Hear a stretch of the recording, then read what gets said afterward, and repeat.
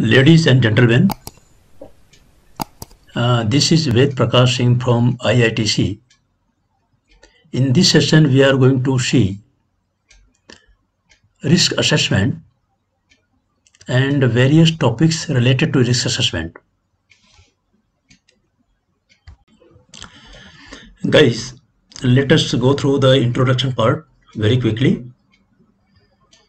I will ensure that this video remains short, simple and crystal clear, and of course very useful to you. I am very confident that this session is surely going to add value in your learnings, which will help you to carry out your job safely, effectively, efficiently, and will enhance your productivity. It will also increase chance to get more job opportunities once you update your CV with these learnings and trainings. Guys, this training is very useful to all the industrial professionals who are involved in day-to-day jobs like design activities, construction, commissioning, operation, maintenance. You may be an operator or maintenance team, electrical engineer, instrument engineer, mechanical engineer, production engineer, civil engineer, or from any other discipline. Specifically, this program will be surely very useful to any fresh graduate like engineering graduate, science graduate, art or commerce graduate who would like to explore their career in the industry like oil and gas, petrochemicals, refineries, fertilizers, chemical industries, pharmaceutical, steel plant, process industry, power plant and other industry. This course will enhance your skill-based knowledge, which will increase getting more interview calls based on your technical competency and subsequently, of course, possibility of getting good jobs. You can also join the advanced certificate courses after this session if you need to increase your skill and competency-based knowledge. Let's move ahead. Guys, this is about me. I will not take your more time and I will not go through line by line. If you wish, you can go through my LinkedIn profile after this session at your convenience. These are the exclusive services what we provide to the industries by and large. I would like to highlight only two red points here, that we started helping industry supplying skilled manpower like engineers and professional team on outsource basis for short term and long term. We also started many online technical diploma courses. Duration is 1 to 3 months depending on your availability and time, which anyone like industrial professional or any fresh graduate like engineer, commerce, art or science graduate can go through that. Let's move ahead. These are the key topics, key competencies of our team on which we provide services to the industry. I will not go through word by word. If you are interested, if you feel that it is going to add value in your knowledge, so you can take time at your convenience to go through that. Gentlemen, now let's start the training. These are the training logistics, what you need to be aware of. You will come across many quiz on your relevant topics during this session. The main purpose of the quiz is to refresh and reinforce your learning at that point of time. The questions may have objective or subjective answers. You may select the appropriate answer. You can take mini break if you wish during this session, although session is very short, around 30 minutes. You may stop this program, this module at any point of time, and you can come back and start the session from the same slide where you were. This is the basic training module, and you may go through the advanced certificate courses after this module if you wish to. Guys, this training, to be honest, this took around 4 to 5 hours for me to prepare before delivering this session, because I wanted to deliver 4 to 5 hour session in half an hour. So I thought it has to be very crispy and clear, so that our audience can get complete information in shorter time. And I hope you will like this session. The aim of this session is to provide complete information regarding assessment techniques and the successive steps for risk assessment. I am very sure by the end of this session, each of you will be able to know the relevant definitions and the terminology of risk assessment. You will understand what is the meaning and what do you mean by reasonably practicable. And you will of course understand suitable and sufficient meaning, and why risk assessment is too important in any industries, and how and what is risk assessment. I am very sure you might have heard risk matrix and its component. Today I will take little time to explain what is risk matrix and what are various components of risk matrix. And there are tips to improve the risk assessment, because everybody can do risk assessment, but the quality matters, and various successive steps involved in risk assessment. So guys, let us start with the definition. I am very sure you might have heard the term or the name or the word accident. What do you mean by accident? An accident is an unplanned, unexpected event that can result in injury or damage. This is the simple definition of accident. We will not take much time on this. Hazard. Hazard is anything that has the potential to cause harm, or you can say it is the inherent quality of any substance which can create harm. For a hazard to cause harm, a hazardous event must happen. So there is likelihood for any hazardous event to occur, and there are severity or consequence for every hazardous event. This is the simplest definition of hazard.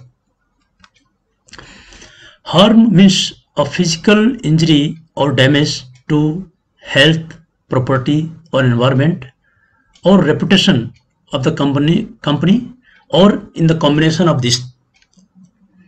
So this is the combination we can understand the harm is. Risk is basically a two-dimensional terminology. Risk is the combination of likelihood and the severity. What you say consequence? You can see in the bottom, risk is equal to likelihood multiplied by consequence. Likelihood may be low to high or high to low. We will understand this meaning when we discuss about risk matrix. Likewise, for every event, for every accident, there is a low consequence or high consequence. We will understand how it works when we discuss about the risk matrix. Now guys, you might have heard the name of tolerable risk. What do you mean by tolerable risk? A risk that is allowed to exist so that certain benefits can be gained, there being a level of confidence that the risk is under control. So tolerable risk, in one word I can say that you can live with that risk. There is no harm to your life, health, property, reputation or legal requirement. Now we'll go for intolerable risk. Simple is a risk that cannot be justified except in extraordinary circumstances.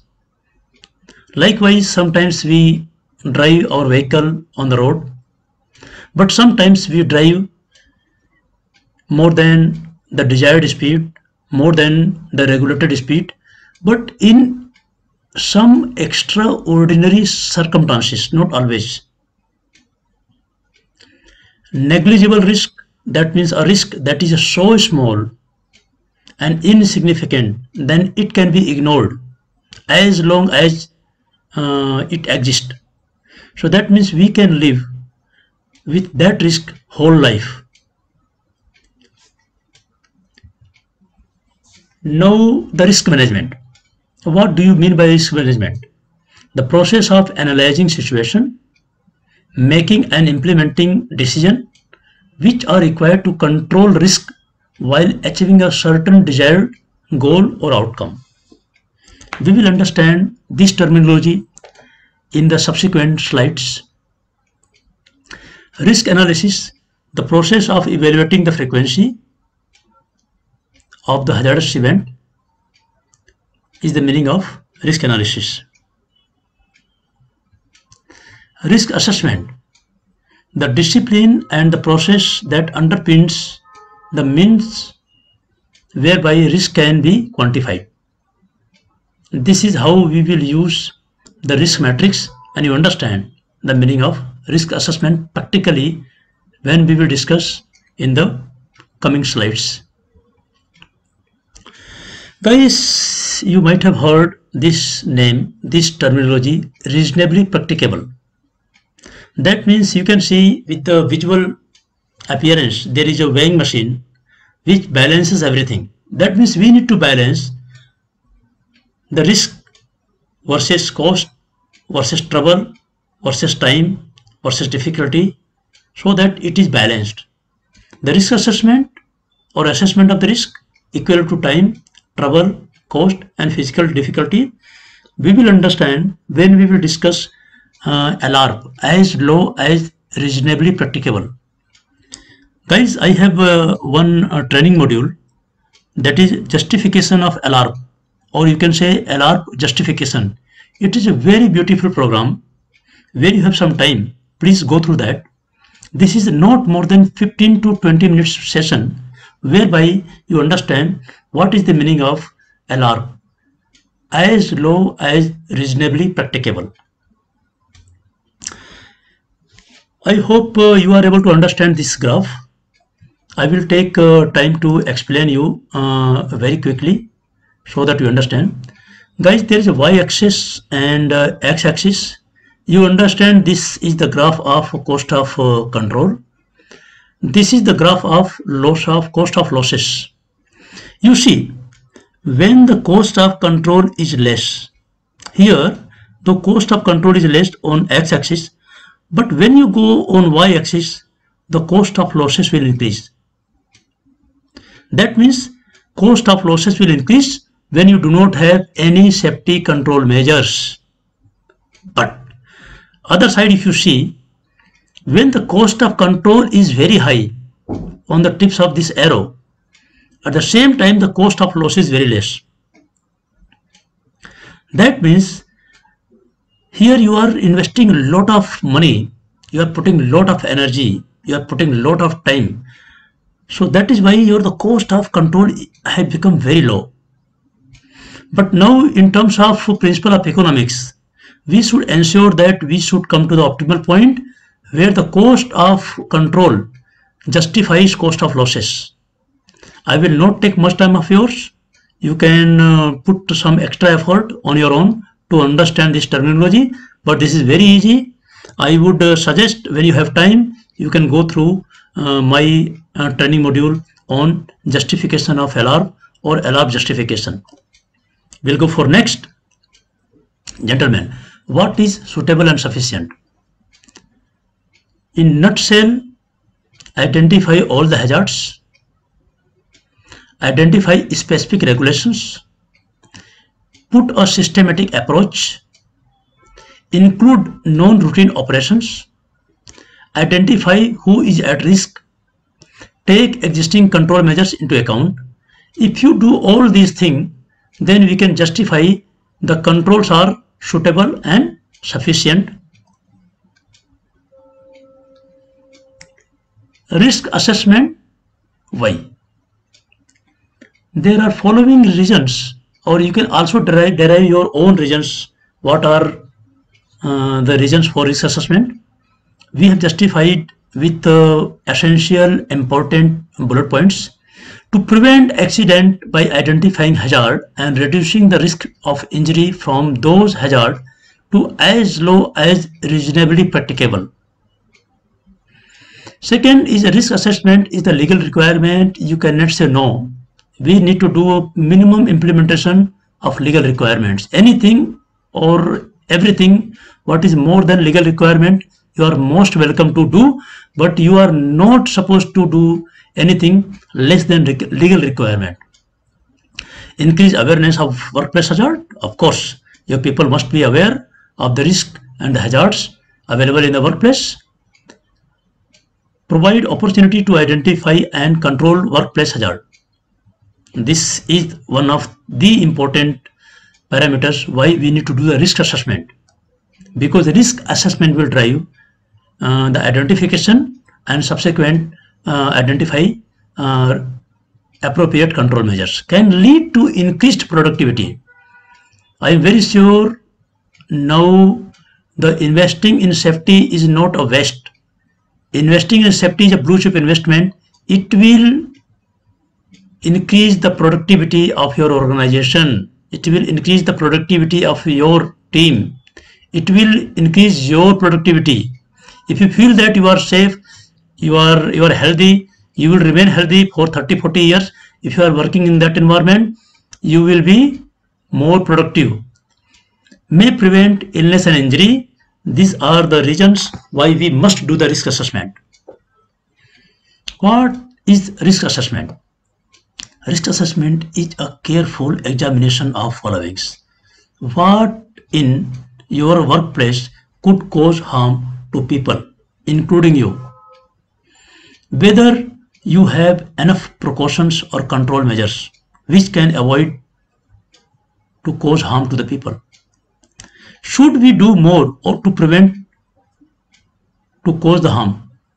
So this is how we do risk assessment. We will take and see the complete detailed information in the subsequent slides.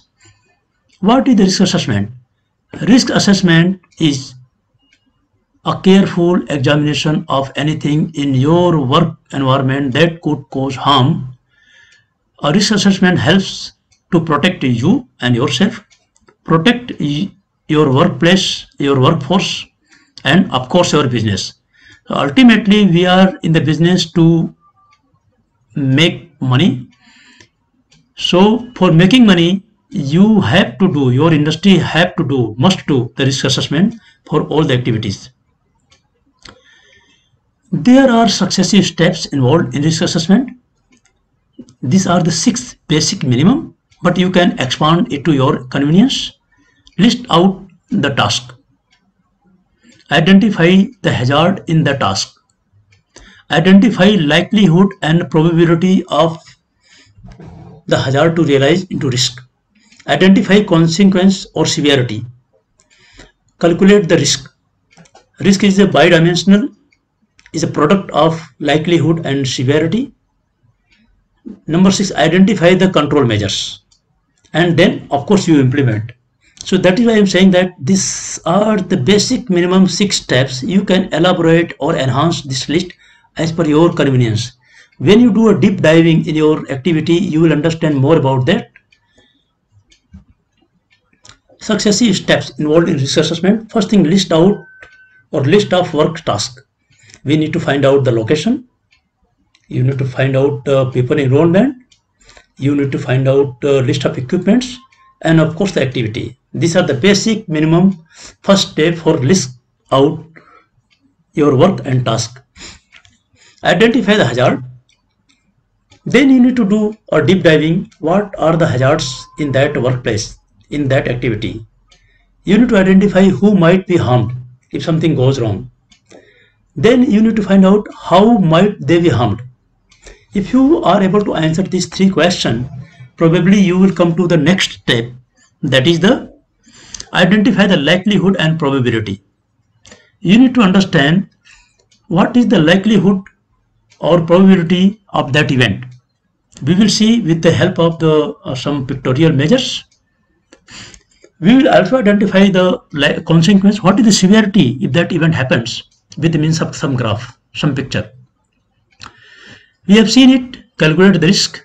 Risk is bidimensional. Likelihood multiplied by consequence. It will bring the risk. It may be risk. Likelihood may be low or high. Consequence may be low or high. Now the number 6 is identify the control measures.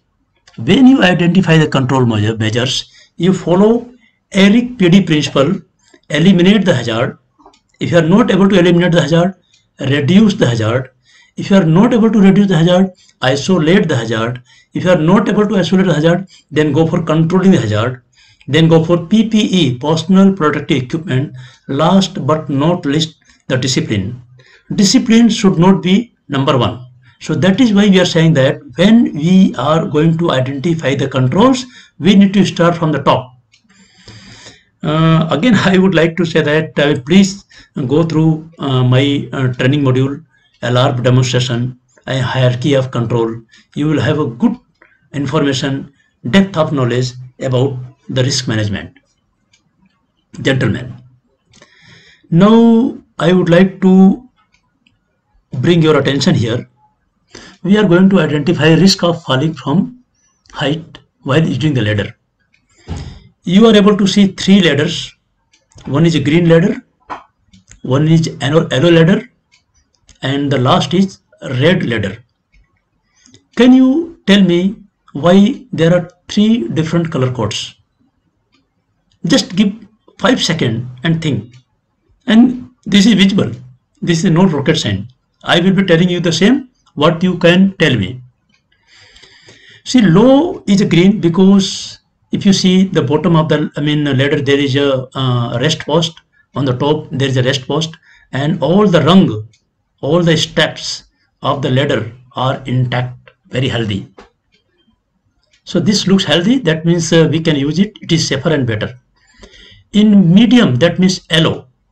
Yellow, if you see, bottom plate is not there, top plate is not there. Possibly there is a potential slip of this ladder when you are going to use this ladder. Red one, I don't need to tell you. It is quite visible. There is no rest post on the bottom. Some of the rungs or steps are broken, and on the top it is not resting on the wall completely. So I am just giving this pictorial view just for your easy understand. Again, risk, I don't want to repeat it. It is very clear to you. It is a product of likelihood and consequence. Okay guys, the probability, if you see, just tell me, I want to understand from you. What is the probability of falling from height, from green, from yellow, from red? And of course, anybody who sees this ladder can tell us the highest probability of falling from height while using the ladder is a red one. Then second one is medium one, and the least probability of falling from height is from the green one. Okay guys, now you see there are again 3 color codes, red, yellow and green. In all the staircases you can see the first staircase, which is the safest one, but you can fall from height. Second is the medium one, where there is less possibility of falling, but you have the consequence. If you fall from the top, you have different consequence. And the last one. So that means if you see, the probability of falling from this staircase is less, but if you fall from here, this will give you more consequence. Probably you will break your hand, probably you will crack your head. If you fall from here, probably there is less consequence, less severity. Probably you get strain in your leg. If you fall from here, so the consequences are different. If you move from here to here, the probability will increase, but the severity will remain same in the red zone. If you start from here to here, the probability of falling is increasing, but the consequence remains same in the yellow band. If you start from here to here. Probability you will fall more from here, less from here, but the severity remains same. I hope you understand. If you did not catch me, please reverse your video and re-listen so that things are clear in your brain. I am sure it is very clear, very short. This is not for professional, HSC professional. This is for the beginners. This is for the students. But this will give a very good style of learning. So now you understand in a holistic way, risk is the combination of likelihood and consequence. Risk is equal to likelihood and consequence. It is the good, best ladder, little better, and the worst ladder. If you see the likelihood increasing from here to here, consequence increasing from here to here, this is how we define the risk matrix. So guys, here if you see, this is green to red size of the ladder. This is green ladder to red ladder. The likelihood increase here, the consequence increase here. So this is byproduct. If my likelihood is 1, severity is 1, then my risk is 1. 1 ja 1. If my likelihood is 1 and consequence is 2, 1 into 2 means 2. 1 2 ja 2. Likewise it is 3. 1 is the likelihood but severity is high. This can happen in the first ladder, ladder number 1. Because ladder number 1, the severity is less even if you fall from the top. Likewise, I will not take much time of yours.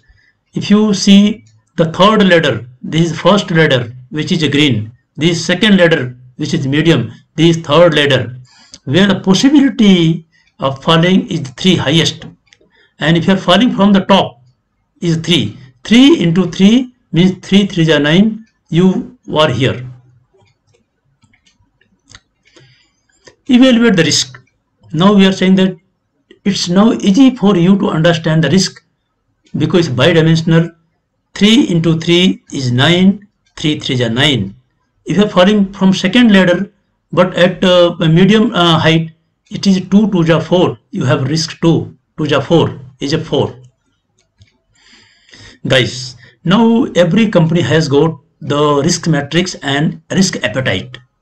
Some companies say that 1 to 2 is acceptable.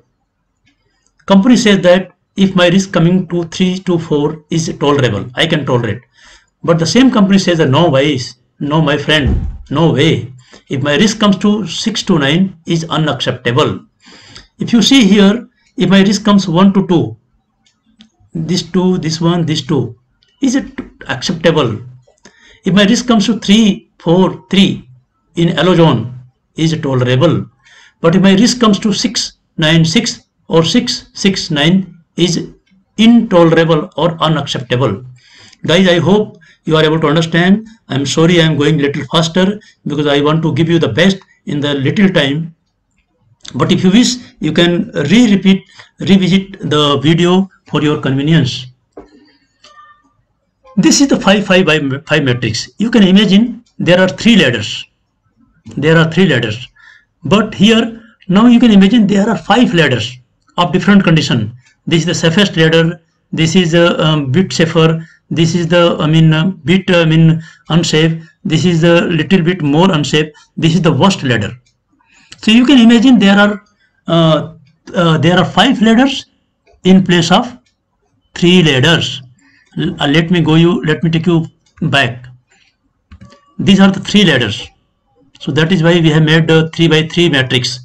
Now imagine in the 5 5 5 there are another 3 ladders. 1 1. So that means 1 ladder, 2 ladder, 3 ladder, 4 ladder, 5 ladder. I hope you are able to visualize. If not, please give some time to understand. So this is first ladder, this is second ladder, this is third ladder, this is fourth ladder, this is 5 ladder. This is severity, like you can also divide the severity in the 5 levels. Let me go back. Here we have 3 heights of falling, high, medium, low. But you insert one consequence here, one consequence here. That means you have 5 by 5 matrix. So guys, I will not take much time of yours. this is the severe likelihood, this is the severity or consequence. This is how you design your 3x3 matrix or 5x5 matrix. I have been designing the risk matrix for various industry, oil and gas industry, petrochemical industry, refinery industry, pharmaceutical industry. I got a chance to work for a steel plant. I have worked and designed risk matrix for the industries based on my experience. If you have any question, any doubt, I will encourage you to please put into the comments. I will review it. I will come back to you, or even you can drop me an email. I will definitely come back to you. These are the consequences.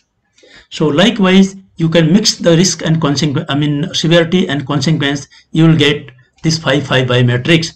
I would encourage you to visualize this as ladder, first ladder, second ladder, third ladder, fourth ladder, fifth ladder, and you can imagine the fall from height, lowest height, little lower height, medium height, little higher side. This is highest side. So this is how you should be able to visualize.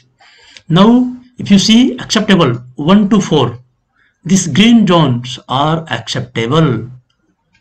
We say 5 to 9, adequate. We don't say it is acceptable, but it is adequate. Look to improve at next review. This yellow are adequate. Here we need to find out something more. Then tolerable. These are the tolerable band. Look to improve within specified time scale. These are unacceptable, intolerable, no-go situation. In this case, our work should not be done. If you do the job in this case, definitely there will be an accident and you have to pay high cost. So that is why when you go to your management, you make your risk matrix and go and tell them, manager, my boss, my sir. So this is how, if you allow me to work this situation, we will be the loser. If you allow to work in this situation, we will be the safest one. So this is how, as a risk manager, as a safety manager, as a in charge, as a team manager, as a supervisor, you should analyze your risk so that you can give a pictorial representation to your team, pictorial representation to your boss, so that your conflict will be minimized. You will be able to tell your boss comfortably and clearly.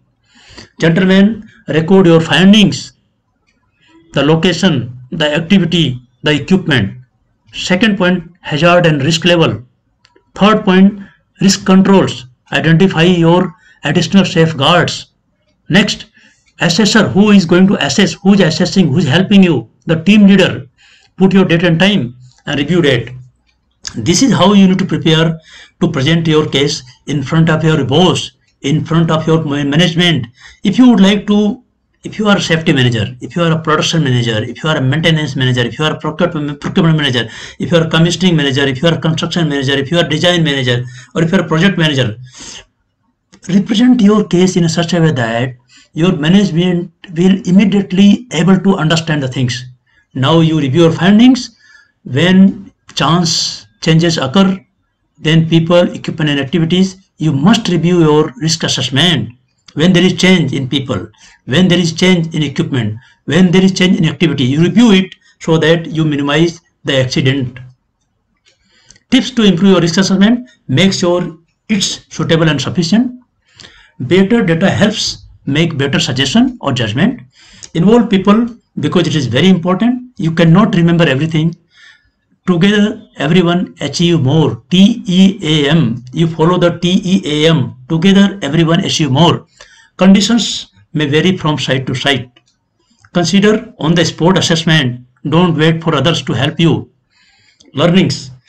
Guys, please keep your eyes closed and try to understand what you learn. What is risk? I will not tell you now.